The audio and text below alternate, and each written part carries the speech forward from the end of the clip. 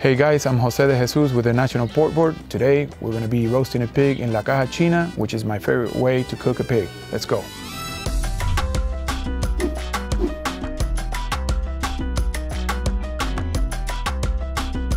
Before I show you how to cook a pig in la caja china, let me tell you about the inspiration behind it. I was born and raised in Puerto Rico, and pork is king in Puerto Rico. I remember as a kid growing up, we would go visit family in the town of Barranquitas, which is up in the mountains, and every weekend we would be roasting a pig. It was part of our tradition. Our family enjoyed that experience, and it was something that I grew up with.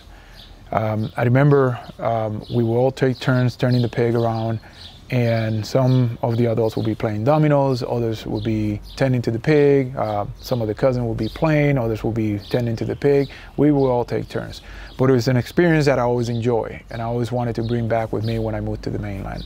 We did that as a family and friends growing up, and you know, when I think about lechón or pork, I think about lechón asado. It's the way we grew up eating pork, right? Mainly roasted and as a pig roast, and so to us, it's a tradition, and for me actually is what inspired my Instagram account, Lechón Asado, was the fact that I was able to live those experiences with my family and friends for years. So when I moved to the mainland, I want to continue that tradition, which is why we tend to roast a lot of pigs over here where I live. And so, you know, I always kept my grandfather's recipe, which was pretty simple, but always a crowd pleaser. And I hope to share that with you guys today. And you're able to do the same with your friends and family. This is how we used to do it back in Puerto Rico. And I think what you'll find here is that it's pretty simple, but yet very tasty. So let's dig in. So the first thing we're gonna do is I'm gonna put a coat of olive oil on the pig, the entire pig, rub it really nice. I do that so all the rubs that come after that, they stick to the pig. So we'll start with that. Getting a nice little coat throughout the pig, everywhere. The hands right here. This is a smaller pig. This is about 17, 18 pound pig. So obviously not too big. But I like to do that with all the pigs, or every single one of them that I cook. Then we're gonna flip it quick, and we're gonna do the same thing again.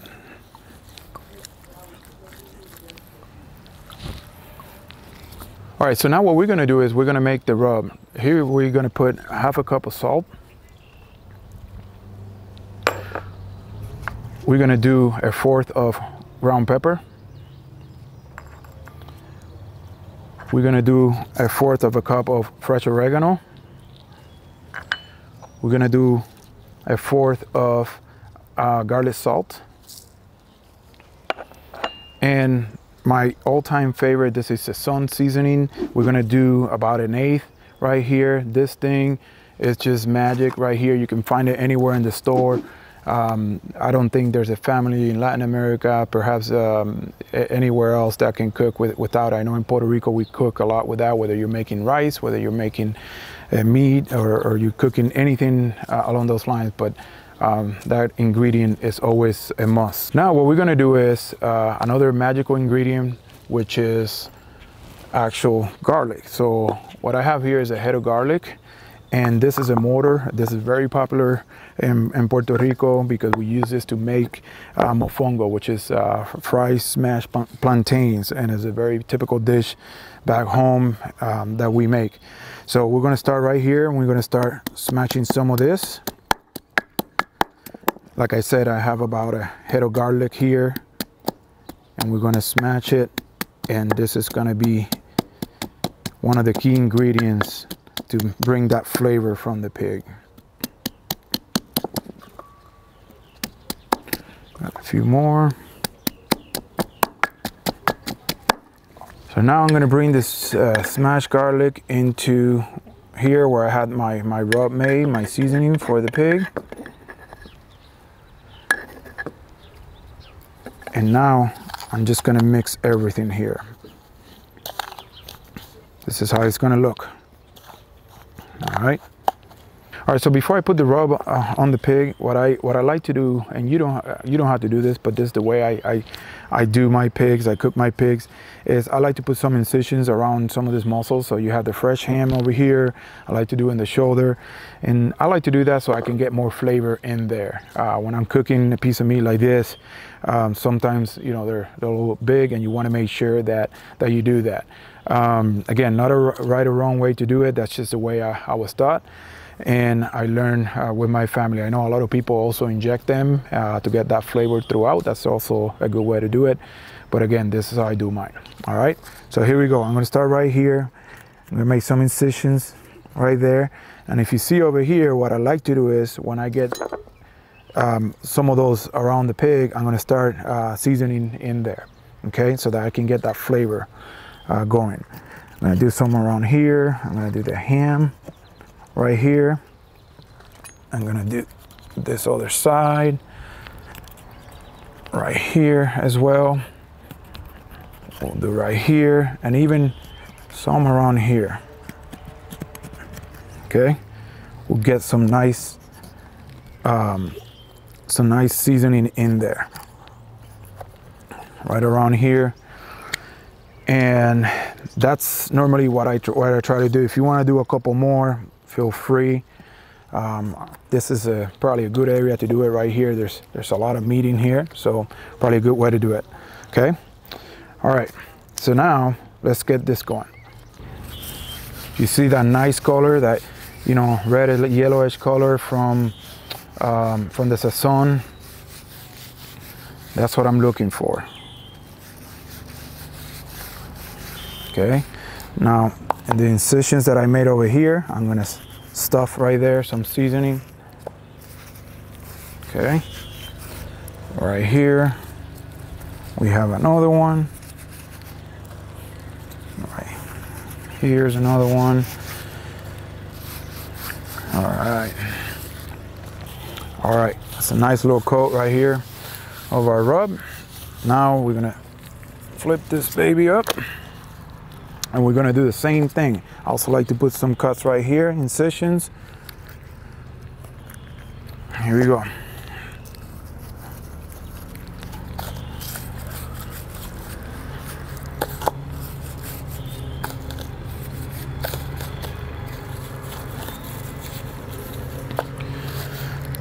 And we're gonna do this. I always tell people that I rather over season than under season, particularly with a piece of meat this big. Here we go, almost there. Right here, we're gonna put another coat. Right here. And there you go. So there you have it. This is the way it's gonna go into la caja china, and we're about to get that done here. And we're gonna put it skin down, because if we put it the other way around, it's gonna burn the skin. So we don't wanna burn the skin. What we wanna do is let it cook there.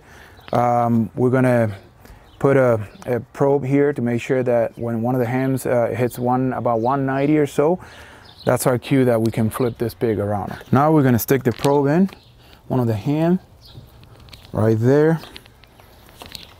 We're gonna close this.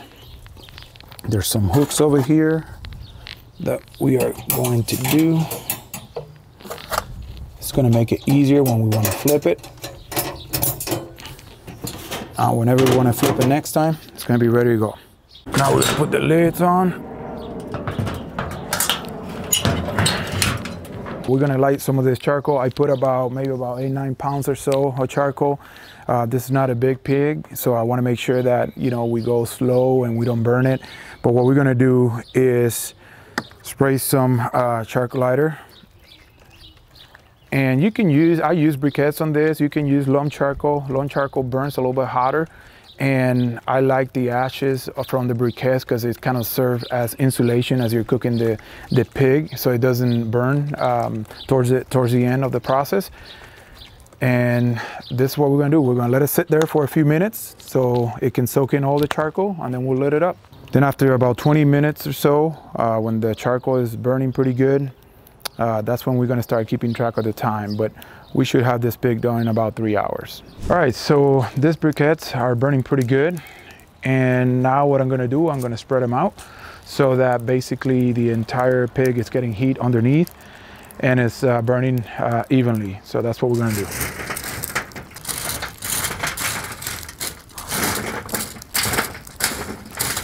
All right, now we're gonna start taking time and we'll see how this goes. And as they keep burning, and we're gonna try to add about 5 or 6 pounds every hour.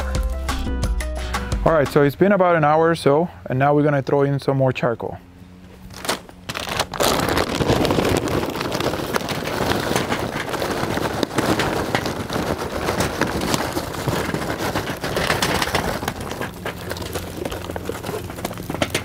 We're gonna spread them out.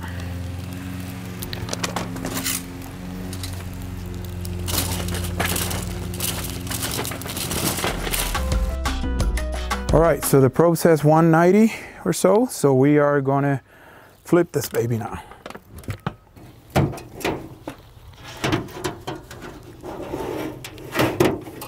There we have it.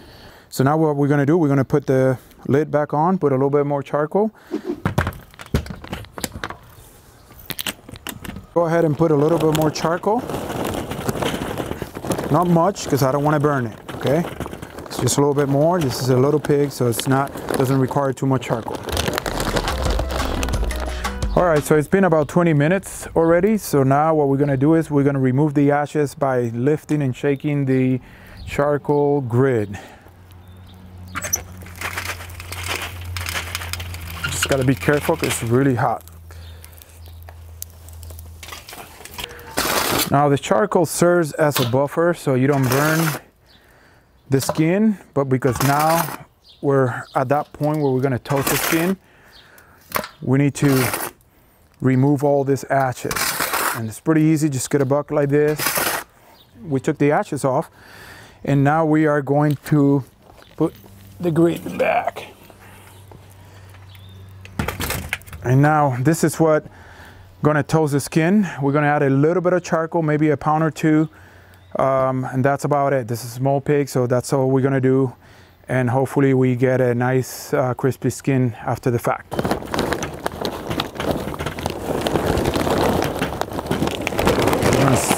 Now we're gonna spread them out a little bit.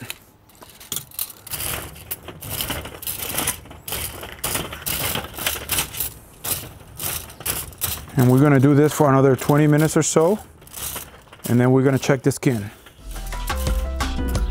All right, so it's been about 20-25 minutes since we last added charcoal, so now we're gonna check to see if the pig is done.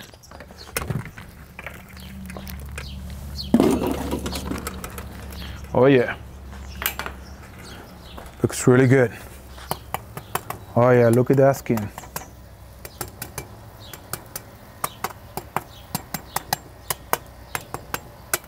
Looks great. All right, so there you have it. This is the pig I wanted to cook today for you guys. Okay, so the first thing I want to do is I want to try a little bit of that crispy skin to see how that turned out.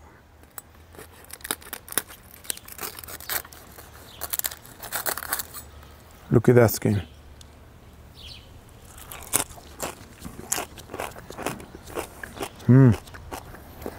Really good. All right, so now I'm just gonna cut this up quickly. It's a small little pig, right? So we don't really have to do too much, but I like to start right here on the ham. Look at this. This is what we call in Puerto Rico a pernil, right here. Okay, so we can chop it, but I'm just gonna keep it that way. Come right here as well. This is the shoulder. Look at that. We can chop that if we want to.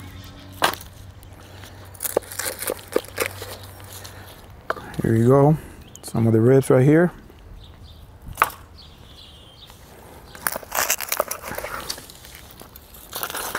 The other pernil or ham. And we can start cutting this down if you want to. You know, there's a bone right there. But this is right here. how you're served back home in Puerto Rico. Okay?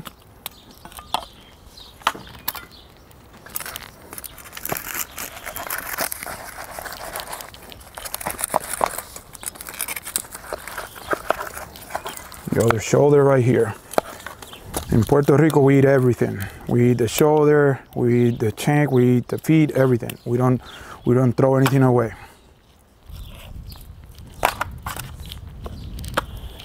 And if we get leftovers with this, we'll do some pulled pork sandwiches, pan con lechón. I mean, you can eat this with anything you want. You can do rice and beans, whatever your favorite side dish is, you can eat it. You can't go wrong. Pork pairs well with just about everything. Okay, here you go.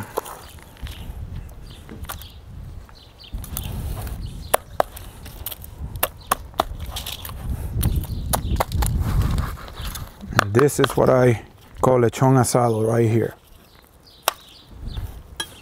It's nothing better than lechón asado, in my opinion.